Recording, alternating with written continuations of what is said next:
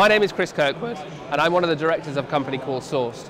We're at the Property Investors Show because we've got a lot of things going on in our business, and being at the Investors Show satisfies all of those things. We've got a peer-to-peer platform, we've got a franchise network, and we've got a big development of 525 flats in Manchester.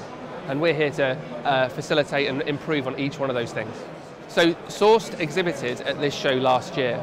At the time, we had a franchise network and we were looking for for those franchisees to get investor leads. Since then, we've added a peer-to-peer platform and a development, and so we're back to find ways of improving all of those things at this show. What sets this exhibition apart from all the other exhibitions that we've been to is purely down to the quality. We have exhibited at other events before, but we never get the same sort of numbers and response as we do from this event.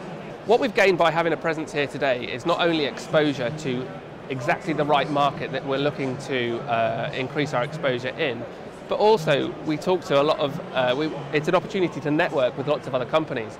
Some of the companies that we've talked to we would never have found had we not been here, but there's definitely things that we can do together in order to improve both of our businesses.